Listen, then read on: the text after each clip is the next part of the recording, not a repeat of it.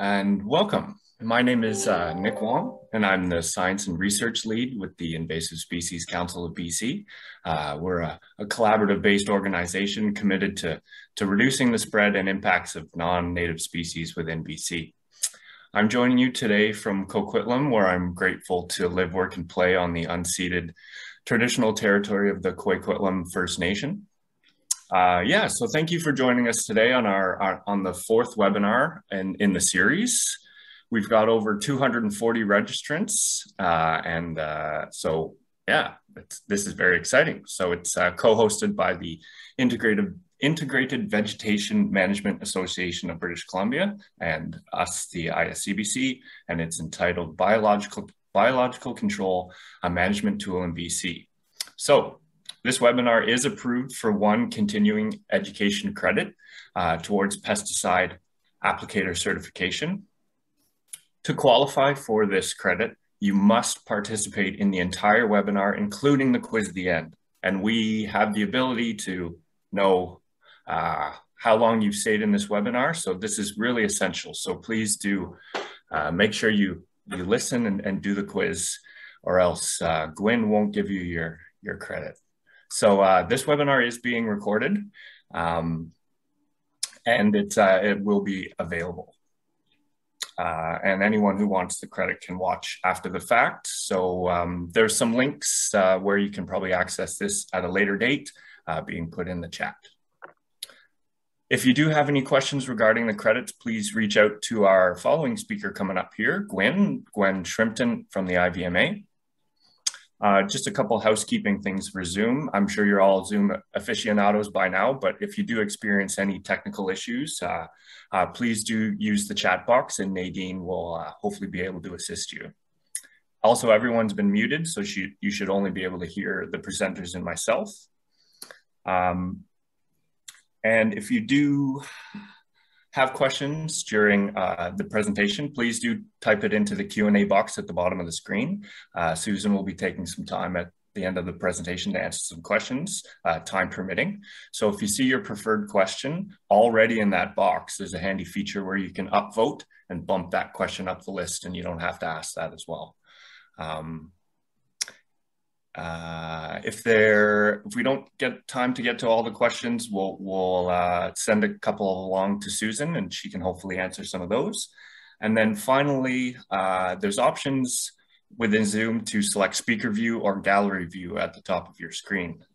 There'll just be a little slide here following up.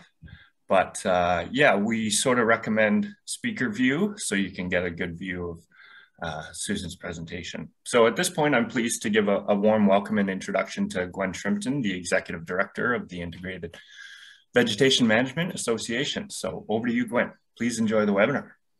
Thank you, Nick. So as Nick mentioned, this webinar is co-hosted by the Integrated Vegetation Management Association of BC and the Invasive Species Council of BC. The IVMA is a recognized organization dedicated to the responsible practice of vegetation management throughout the province. Our membership represents diverse industries, including forestry, gas and electric utilities, railways and highways, and invasive plant management. The IVMA is the credit coordinator for the Ministry of Environment Continuing Education Program for the recertification of pesticide applicators for the forestry, industrial vegetation, including noxious weeds, and aerial categories. You must be a member of the IVMA for us to track your credits. Information on this program, as well as how to become a member of the IVMA, can be found on our website at ivma.com. We plan to enhance the opportunities for obtaining credits by holding webinars. This webinar qualifies for 1 credit. You must provide us with your pesticide applicator certificate number when you registered for this webinar, stay for the entire presentation, and answer the quiz at the end to obtain your credit. So at this point, it's my pleasure to introduce our webinar presenter, Susan Turner. Susan has been with the BC Invasive Plant Program for 29 years. She is a professional agrologist and a licensed teacher. She holds a BSc in biology and a B.Ed in secondary sciences from the University of British Columbia. As the biocontrol specialist, Susan is a liaison with federal and global biological control scientists on behalf of BC's interests and maintains a current understanding of legal requirements to import biocontrol agents. She oversees the program that is committed to obtaining new biocontrol agents for the province. Welcome, Susan. Thank you, Gwen.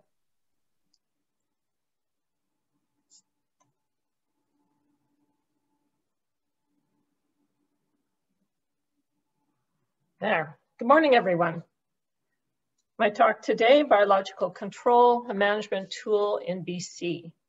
Biocontrol is the action of parasites, predators, and pathogens in maintaining another organism's density at a lower level than would occur in their absence. This is a basic graph of the intended biocontrol process whereby an invasive plant enters the country and the province over on the left. It may go unnoticed for a while, but BC has been increasing our network of eyes on the ground and ability to inform our EDRR program, which is Early Detection Rapid Response, to catch new incursions. If it is not eradicated in this process from the province, the volume would climb to an unacceptable level in the province where its populations would ebb and flow according to climatic factors. This is as we move right on the timeline. This is typically when research for biological control agents would be initiated. If we have been able to find a biological control agent for the plant, it would then be released there at the top, take time to establish and eventually decrease the invasive plant population to an acceptable level where native plants and plants of importance to us, such as crops, etc., could coexist and other complications caused by the invasive plant would be significantly decreased. Research is taking place earlier these days when possible, such as flowering rush is a plant that's under EDRR designation, but we are paying at the moment for research overseas because we do not have an acceptable or without highly intensive means of actually controlling that plant. So we've jumped in early, but not all plants, invasive plants in the province, have agents. The legislation to obtain a biocontrol agent, agents may enter the country following submission of an import permit to the Canadian Food Inspection Agency, CFIA, which can provide approval under the Plant Protection Act. The import permit would include a summary of the research involved in determining if the organism can be used as a biocontrol agent. This is called screening research, which I will go into in more detail shortly.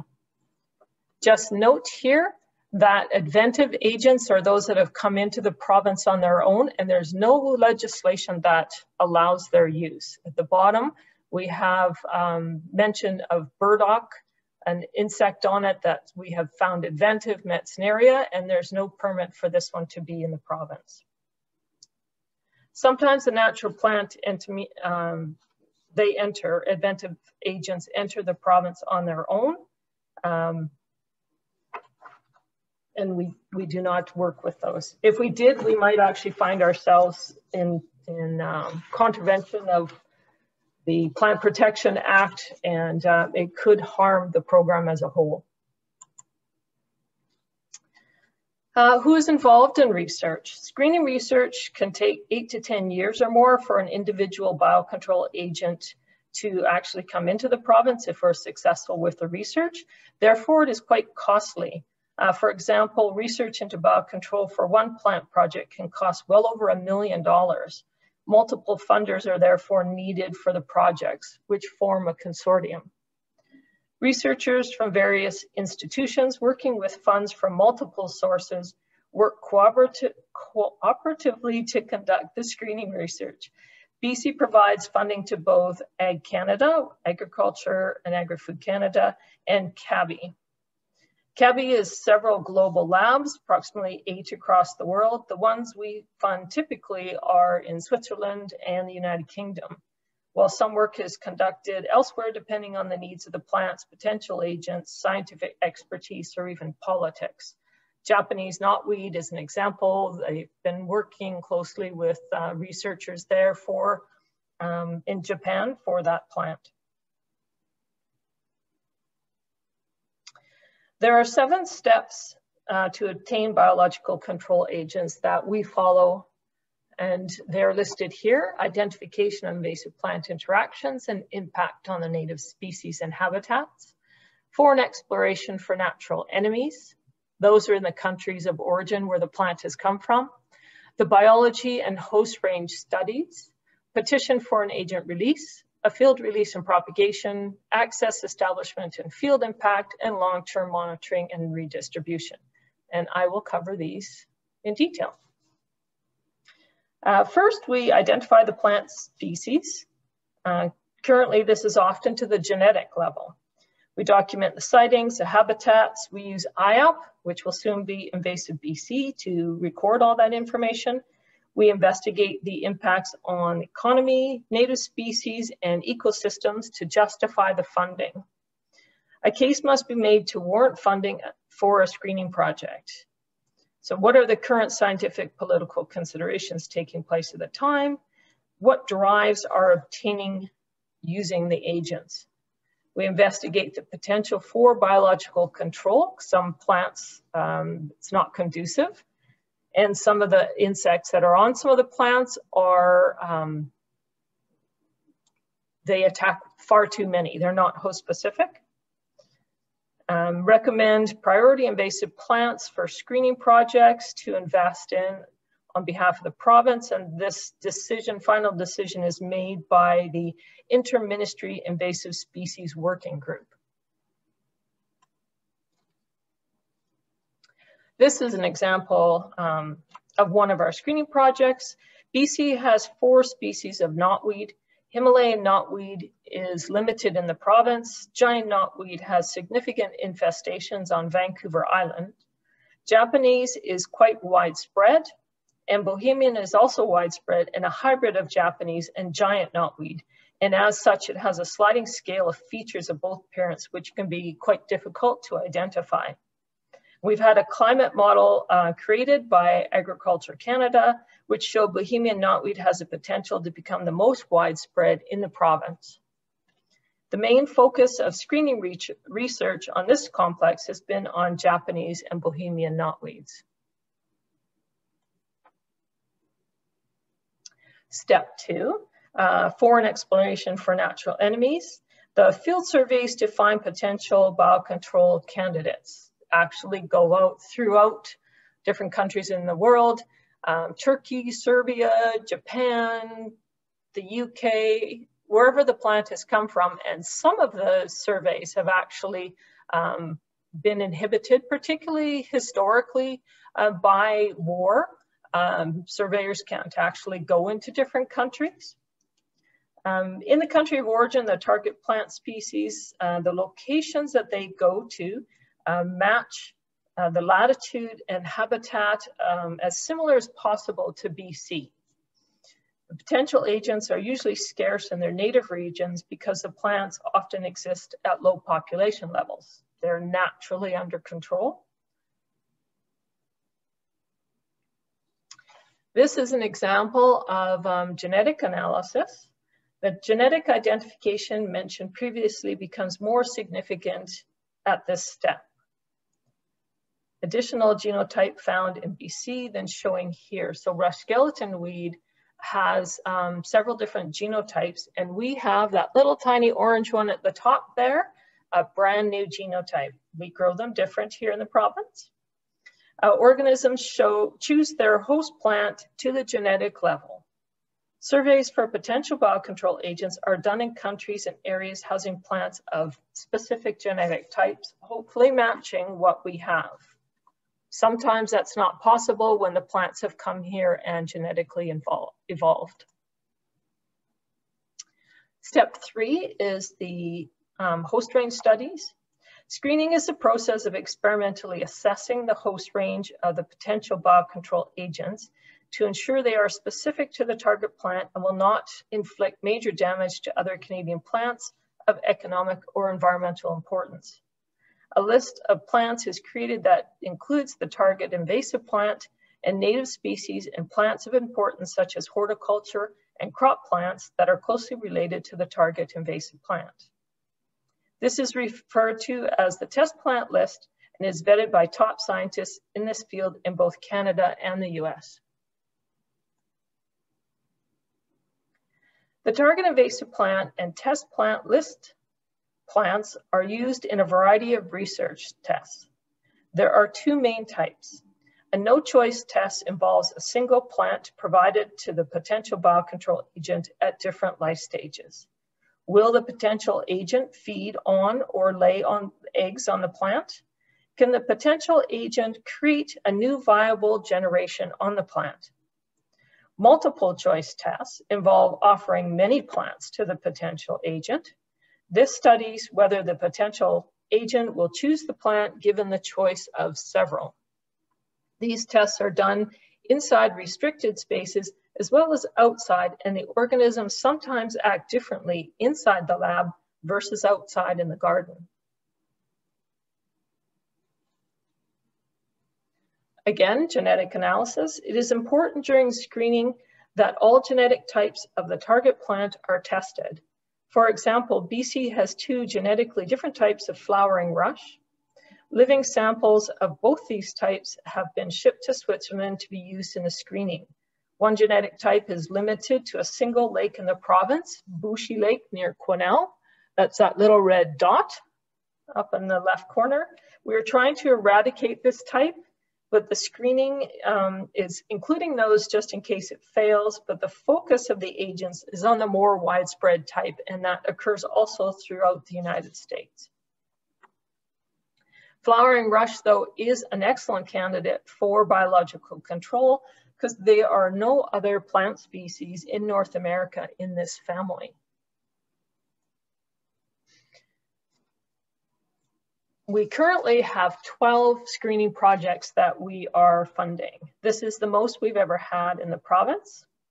At the bottom, we see the 2 brand new ones that we just started funding in 2020. So common reed, common tansy, the 2 toad flaxes, Dalmatian and yellow, flowering rush, the hawkweed complex, there's several in there, Himalayan balsam, hoary crosses, a knotweed, oxeye daisy, Russian olive, parrot's feather, tree of heaven. Descriptions of each of these projects are posted on our website here. The circle on the top left shows you how to access it off the website, and the bottom circle shows the title of the page. Target invasive plants and biocontrol agents undergoing screening. These descriptions are updated annually. The September 2021 document should be online soon. Once the screening research is complete, it is summarized into a petition that also includes the case for the need to control the invasive plant, the risks addressed, and protocols for release and subsequent monitoring of the biocontrol agent. Drafts of the petition are also vetted through scientists in the US and vice versa for input and concerns. The petition is put through a rigorous process of scrutiny that is outlined in this federal document. So we are committing here in BC as a funder and a receiver of these to follow through on the processes that are described in the petition. Field release and propagation. If CFIA approves the petition, biocontrol agents are shipped to Canada. The quantities are small, such as a couple hundred. They are very, very dear considering the quantity of money that we have spent on them. Considering the costs, each individual is quite valuable. They must first go through a generation in quarantine in a specialized Ag Canada lab in Lethbridge, and then shipped to generally the top funding agency. Historically, we've propagated many agents in tents, but at this time, all are being released directly into the field. These early field releases are carefully chosen for security, long-term safety, optimal habitat as far as we've been provided the information, which sometimes consists of a forested steppe, and then we have to guess. Thereafter, we survey the sites, often 1 or 2 only at the start, to determine if the agent has survived, and we call this establishment. An example is garlic mustard. We have contributed to garlic mustard screening project. The top funding province was Ontario, so they received the shipments in 2018, and we are currently waiting for these populations to build to a collectible level, so we may receive some in the province in the future. And then we have the assessment and establishment and field impact step. We study the timing of the life cycle in the current habitat, how to handle them, and the increase in their populations. We put in transects to capture the initial plant presence and to measure the agent's effectiveness in controlling their host plant at the site over time. We collect data on how fast they can spread from their release location and initial dispersal locations. We determine how and when it is possible to collect and release them. We redistribute them in secure strategic locations in the province in order to study their reaction to different habitats and to increase the number of sites to mitigate potential losses. The BC work described in the last 3 slides occurs for biocontrol agents that are designated as a primary status. There are 3 status types in the province: primary, secondary, and tertiary. The first 2 status types, as you can see, primary and secondary, pertain to agents that are new or limited in the province. These agents are managed by Flanneau, currently Range Branch. Requests for secondary agents are required prior to Flanneau budget planning, which occurs in March. The third tertiary agent is undergoing a recent change whereby these agents are designated as open to our clients to use as management tools if they so choose. These agents are safely established in the province, understood, and potentially available. Just to describe, on the right-hand side, there's a column that talks about collectability.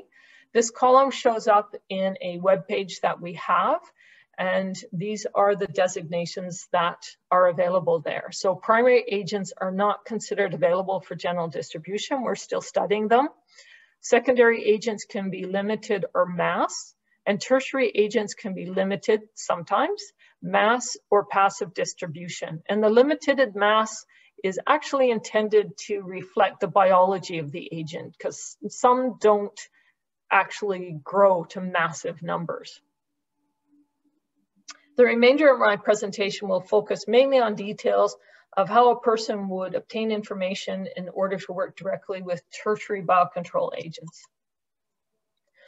So Range Branch is creating a brand new policy. The opportunity to use tertiary biocontrol agents directly will be outlined in this policy. The policy will describe a clear definition of expectations, roles and responsibilities, a strategic outcome-based approach to achieving the goals, alignment with goals and objectives in our strategic plan. The policy will be in compliance with applicable legislation, so the Weed Control Act and with the Federal Plant Protection Act. And the policy will address only the federally permitted biocontrol agents, not native agents nor adventive agents.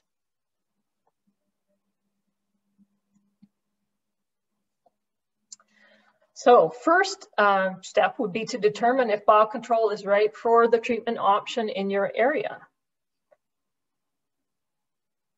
And if to determine whether there is a biocontrol agent for the target plant and whether it would be available for use, secondary or tertiary. Next would be to determine what is the right treatment option for your area of interest. What are the expectations of invasive plant control from multiple perspectives? For example, some people will have a zero tolerance for a plant, such as on the edge of a hayfield, while others will accept the plant's existence at a much decreased density so other values can coexist. Others will need to control the invasive plant for logistical reasons, such as maintaining good visual span along a road edge. As we see, it is not happening here as spotted knapweed encroaches. Biocontrol will require long-term stable plant populations to establish, increase the number of agents, and have effect on their target invasive plants. So if your location is going to be manipulated, that is not the best place to put a release. This is true for all agents, but the timing of these potential conflicts is important. Cyphocleonis for spotted knapweed could survive in areas that are mowed up to the beginning of July and then again in September, October, as the agents will be safely tucked away in the roots as larvae. By contrast, the knapweed seed-feeding fly Urophora affinis would need spring plants to grow to maturity in order to lay eggs on the buds and consume the season's main seed production. However, mowing from July onward would kill the agents on those plants, but prevent the plant from creating its typical secondary flush of buds and seeds. As this fly is very common and mobile, it would likely fill back in from a neighboring patch.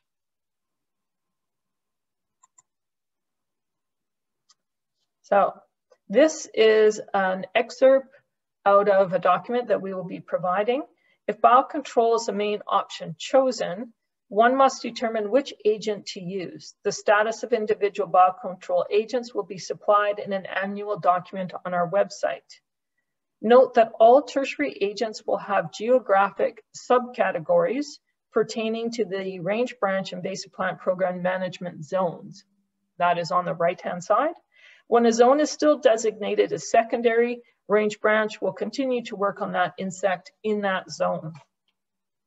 The provincial government will also continue to work on tertiary agents in any zone for the purposes of determining effectiveness of the agent and the level of control of its host plant within the province. We will follow this Cyphocleonis example circled there, listed here on diffuse knapweed, but we will follow it through on spotted knapweed. A person will need to verify that the agent is tertiary on the plant species they want to control. Cyphocleonis is tertiary on both diffuse and spotted knapweeds and has the same subzone designations, but not so for agents such as a moth called Calophagia lanella, which is tertiary on Dalmatian toadflax, but secondary on yellow. This table contains all the agents that exist in the province, even those that are not permitted. It can be searched by the target invasive plant or the agent name. The links connect to short descriptions of the plant and or thorough descriptions of the agents. And the red circles on the far left show you the page or the title to click to get to this particular matrix table. And then we have each of the names. And on the far right-hand side, we have the collectability column that was already mentioned. Shown here is a page resulting from clicking the agent. And this displays information on the knapweed root feeding Cyphocleonis acades. It contains all the recorded details we have that pertain specifically to that individual plant. These pages are updated over time when new information is compiled. This is only an excerpt. This is probably 2 to 3 pages long, describing everything that we know about this agent. It is also imperative to discover when to work with an agent as soon as possible in your planning prior to the field season. When some agents' life cycles will have them present in April or May and will be gone until the following year. So you would miss your opportunity if you waited too long. Also, it is necessary to understand which life cycle you will need to work with. This varies on the different activities you would undertake with the agent. For example, collecting and releasing Cyphocleonis is done while they are adults in late June and August, but monitoring can easily be done in the last week of May to mid-July when they are larvae or pupae in the roots. It is best to look for the larvae when trying to find collection sites, as this is done a month ahead of time for needing to organize and perform the collections. Monitoring can be performed for this agent throughout its multiple life stages. However, some biocontrol species, such as the seed-feeding Weevil Larinus minutus, the F1 generation, the one born to adults in that year, just mills about eating before it prepares to overwinter in the duff. They do not congregate together to breed, so they can be more difficult to locate. So you need to know which stage of agent is the best to work with. We have sorted all the secondary and tertiary agents in a seasonal calendar that includes the various activities to make planning easier. The one online is dated as 2015, just mentioned here below, but we have an update in draft that should be coming out before the next field season.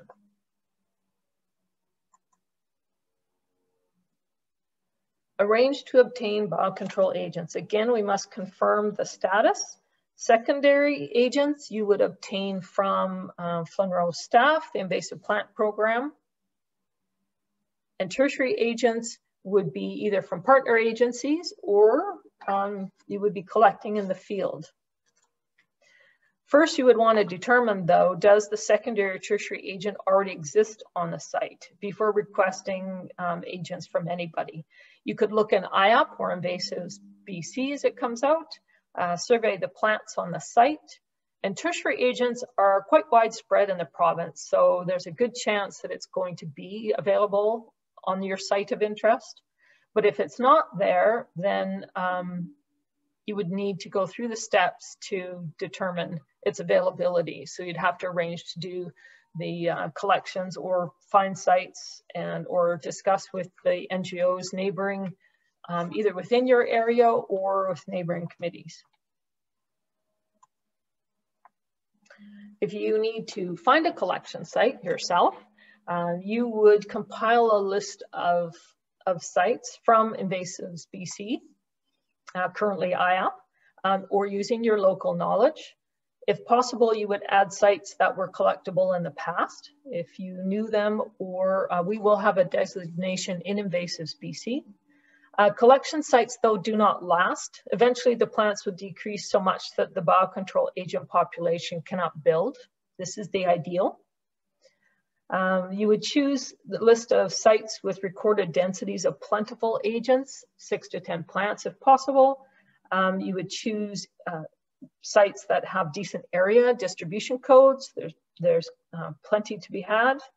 You'd also look for sites that have the habitat conditions as close to ideal as the agent as possible. That information would come off the web page mentioned.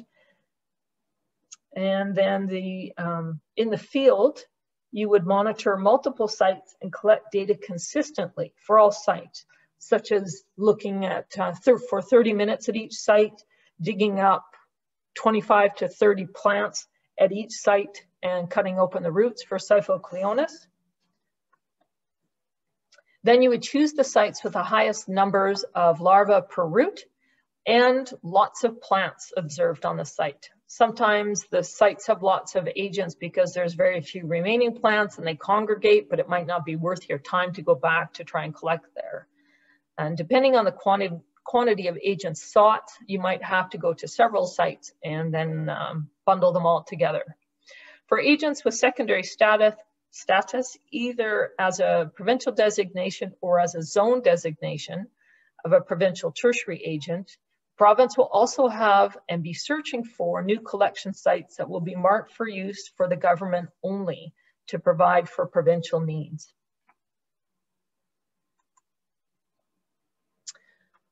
And choosing the release site ahead of collections and releasing agents or trying to release agents is highly recommended. This will give the agents the best chance. You won't be driving around with them in your truck for a couple of days trying to find a site. You can transfer directly and they will have be the healthiest and the best chance to survive. So for choosing a site, again, we want to know how the plant grows. What is its density and distribution code? You want the best opportunity. How big is the infestation, the area of it? It's very large here on the left-hand side. What is the level of infestation in the general geographic area? Biocontrol agents are like wildlife, and they actually need plant corridors to move to once they run out of food. But if it's too big, like we have on the left-hand side, it's really, really hard to find them again. So sometimes putting them at the edge or on a smaller patch would be very useful. And then what is the habitat of the site? The soil type, shade or sunny? Is there water nearby? Some agents need to have water. These Again, this information is coming off the web. And what are the invasive plant treatments occurring by a variety of agencies in the public, and would they conflict with your treatment of a biocontrol agent? Some activities are acceptable to agents and others are not. As mentioned previously, timing of some of these agents' activities is very important to the survival and effectiveness of the agents. Cyphocleonis is an example of an agent that can be used for integrated pest management. And since cyphos are inside the root, they can withstand spring flooding, and they are then useful as well to be in riparian zones on sites that you're spraying the rest of the area with herbicide, but you cannot get close to the river's edge here. Then you go out and collect your biocontrol agents, and you have to understand the biology and their habits in order to do so. For example, Cyphocleonis weevils emerge from the roots, then sun themselves to harden their cuticle. That's their back. So they can often be found high on the plants, even on neighboring plants, like on the grass shown here. So they're sunning themselves. Male Cyphocleonis emerge first, about a week ahead of the females. And so you don't start collecting when you very first see them, or you'll get all boys. They will start to breed, and then the females will oviposit insects. Collection must occur before the females run out of eggs. So there's an optimal window. Cyphocleonis, like many weevil species, will often feign death and drop to the site. So you have to approach the plants very carefully and very stealthy. It is best to hand-pick these weevils and not sweep for them, as they are very large and you can hurt them. The approach to and the handling techniques, collecting, releasing agents have been summarized into this document mentioned here and other online documents. It includes an array of information such as how many agents to keep in containers, how to store them, not to keep them in the sun, putting stems inside the containers so the agents can actually get away from each other, because cyphos, for example, will fight and bite each other if they're all crowded. And also how to sex them. Cyphos actually have the potential to determine whether they're male or female. It's the only one we actually sex. And then you can tell when the females actually start on the site. And then you want to record all the data and enter it into the provincial system. Make sure to include which sites you collect, the quantities you collect from. This is very important because the province, we're now working with Ag Canada to investigate genetics and potentially the change over time of agents from various sources. And then you go to release your biocontrol agents.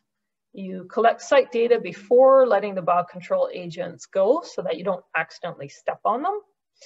This site data is basic, does not include transects or other methods, including detailed plant community data. These agents are tertiary and have been around for quite a while, and it would be difficult to measure a plant community change without data from early years. You liberate the agents in a single location, don't spread them over the site. Typically, you're releasing them at the time that they're breeding, and you would save them the energy and the chance of coming back together, finding one another. Do not release on anthills. We've seen a single healthy plant remaining on sites that are located in the middle of an anthill, safe from predation of their biocontrol agents that have been eaten by the ants. And again, record all data. Monitoring biocontrol agents.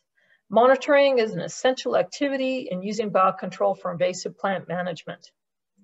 Monitor releases that you have made. If you've made releases of secondary agents, the province may choose to monitor these. Monitoring methods vary according to the biology of the agent and are described. There are recommended spans of time to monitor the agent. It is necessary to know if the agents have survived and for more than 1 year. This is called establishment. Knowing how fast the agent will spread from the release location will assist in future biocontrol release decisions, such as how close do I need to make my releases, how fast will they move across the landscape to different areas. Knowing where the agent locally disperses to then on the landscape will inform future decisions as well.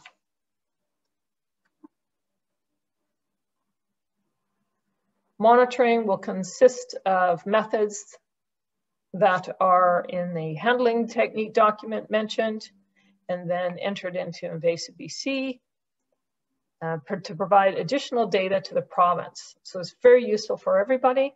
So we can make informed decisions of whether the agent is effective at controlling the target plant and in what habitats, or whether additional agents are needed. This may be a different species we already have, or do we have to go back to the drawing board and start funding for another agent?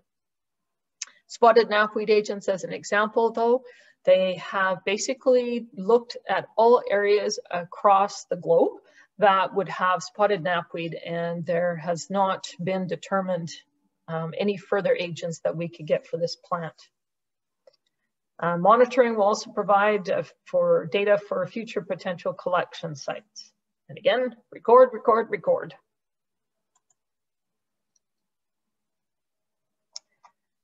So, data informs all biocontrol actions. In the current Provincial Invasive Avian Plant Program application, or IAP, soon to be retired and replaced with the BC's new invasive species database and mobile application. It includes observation, treatment, efficacy, and long-term monitoring records. It covers both invasive plants and invasive animals. So Ministry of Environment will be adding their information into here for pigs, fish, all different types of species. There's a mobile app for data collection and a web-based platform for data viewing and analysis. And the mobile app has both an online and an offline functionality. You can choose an activity, zoom to your location, draw or track a polygon, a line or point for the activity, complete the form, and submit directly to the database. Reporter Weed, which some of you may have been using, has been replaced by the Invasive BC mobile app. So Reporter Weed is no longer functional. Report Invasive BC is now the reporting app that should be used. Invasive BC will be discussed in more detail by Crystal Chadburn at the upcoming IVMA forum. At the bottom here is a link to a demo that you can pull up and watch. 13 minutes. And then does it work? Data analysis. If you have collected your data, you might use this invasive species historical records to determine whether it has established or is starting to work on your site. The compilation of data will also assist the province on whether biocontrol for a particular plant is successful on a provincial scale. Again, whether we need more agents. We will be able to produce summaries that will have trends, hopefully, investigate topics such as its habitat limitations, its effectiveness for control on a target. And data will also assist the province to work with partner agencies such as Agriculture and Agri-Food Canada on specific agent plant complexes, such as the current efforts to determine if biocontrol is having success on spotted knapweed and St. John's wort. And if you've seen any of the Ag Canada presentations that have been occurring this fall, the spotted knapweed project has been well underway. They're using our old transect information locations from across the province, and they're finding that spotted knapweed is decreasing in the province. St. John's wort project is just being initiated this year. So the data analysis will help us understand where individual plant and agent combination complexes fall out on this graph. So after we've released the agent, some of them, like hound's tongue, will be off on this far right side that will ebbs and flows due to climatic conditions, habitat conditions. But spotted knapweed, we're not quite sure where we fall on this particular graph, and we are hoping that we're coming through to the very end. but we will see after the project's done. These are the different complexes or the plant species that we consider biological success. So under control in the province is plumeless thistle, nodding thistle, bull thistle, and houndstong. Of lower concern, we have purple loosestrife. It has localized control. Tansy ragwort, the south coast populations are under control. Dalmatian toadflax, the southern populations in the province. St. John's wort has localized control. And diffuse knapweed. Localized, typically we don't collect and distribute agents for this plant. And thank you for listening.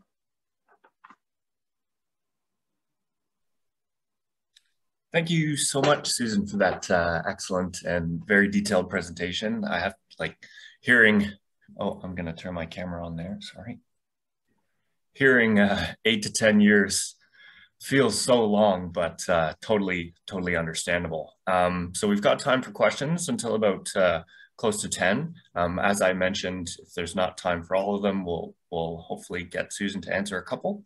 Again, if you see your question already being asked, click the thumbs up button to upvote it.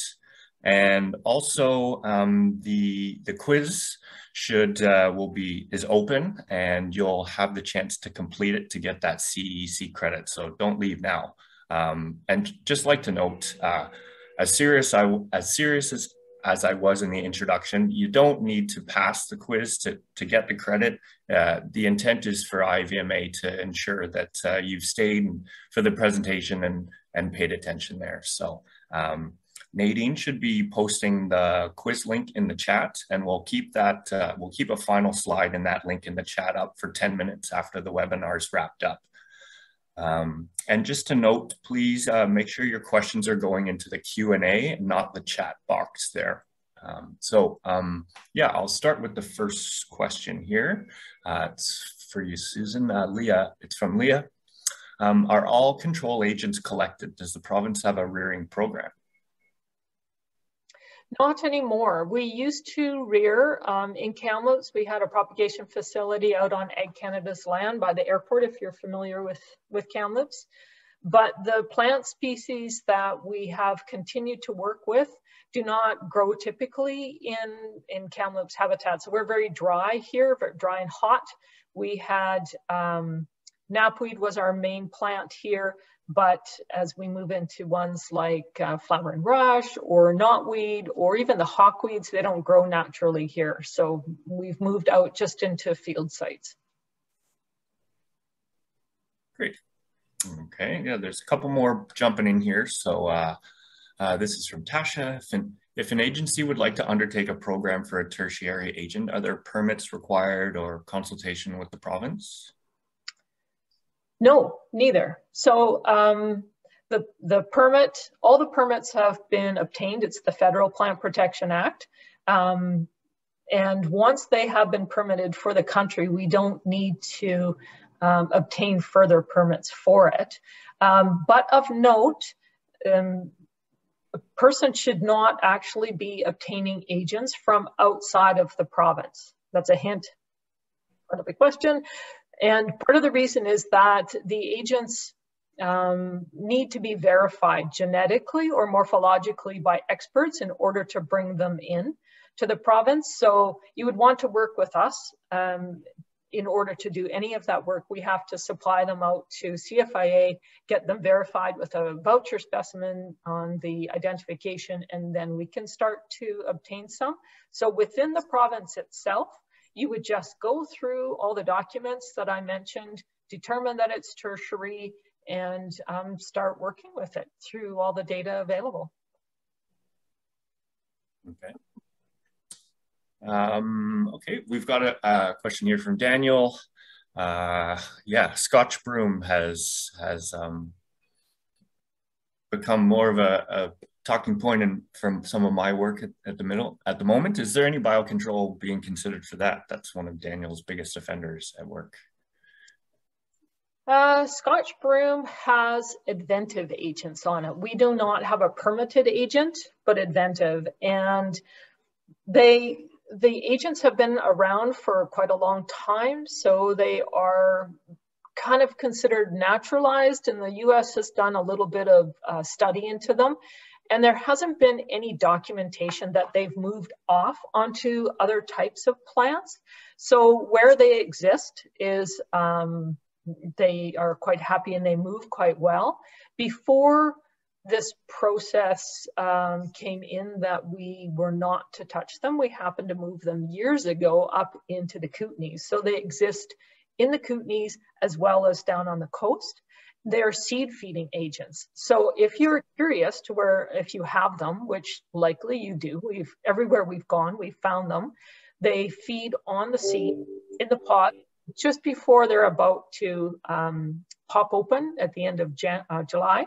You could open the pods and find the 2 different species of seed feeders inside. Okay, interesting. Yeah, I was once at a talk at Iona Beach, and I think I heard that some Scotch broom species had come up from the US there quite a long time ago. Yeah, yeah, they started mainly on the island is where we found them first. But we don't actually collect and move those around. However, if they were on your neighbor's property and as in, you know, right next door, and you did not have any because your plant was brand new, if you came over and you shipped them over onto yours, then that would be acceptable, but not to move to different jumps in the province. Gotcha. Okay. I think I just noticed one thing in the chat. We'll an issue with one of the quiz questions. We'll attend to that ASAP, but I'll just keep going through the questions here. Oh, okay. A question from Winona. Any considerations of biocontrol for sulfur cinquefoil? We have tried. We have funded that agent or that plant for more than the time that I've been here. And we've resurrected the project many, many times with new information and new understanding of the plant and research abilities. And we have not been able to find anything that is host specific enough to just attack that plant. And there was 1 or 2 agents about 15 years ago that we came across, or that the researchers came across, and they have never been able to actually work with them to get them to survive, to do any studies on them. And if they can't work with them, then we would not be able to get them shipped and survive and put them out and work with them here. So truly, unfortunately, but the answer is no. Okay. Yeah, obviously can't be options for everything out there. Quite a popular one here from Aaron. Susan, you mentioned on your last slide for purple loosestrife that it's designated as lower concern and localized. Are you able to elaborate on that at all?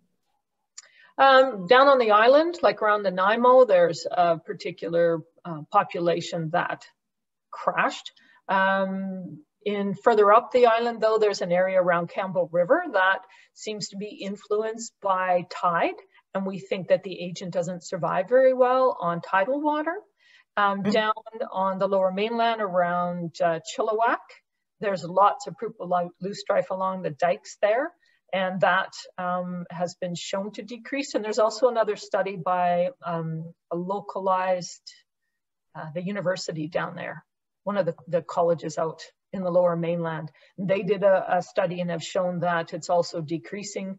The Okanagan populations have ebbed and flowed. So the plant will pop up into new spots. And when it does, then you would be trying to obtain agents if it's not being fed on and put them in there. But it will ebb and flow. And it's interesting because some of the plant species like leafy spurge, all of them will ebb and flow. with climatic conditions. But years ago, we were brought over into the Kootenays and people were saying, this plant is just increasing. It's spreading all over the place. It's huge. And we walked around areas I'd been at many, many years before that. And I'm like, wow, this looks fantastic compared to the last time I was here. So it's perspective too. What was big is now potentially smaller. Does it look like it's increasing? And it's just a long-term perspective. So if you find it and it's increasing and you don't find any agents on it, then certainly talk to people and hopefully get a new population to introduce. Oh, you muted.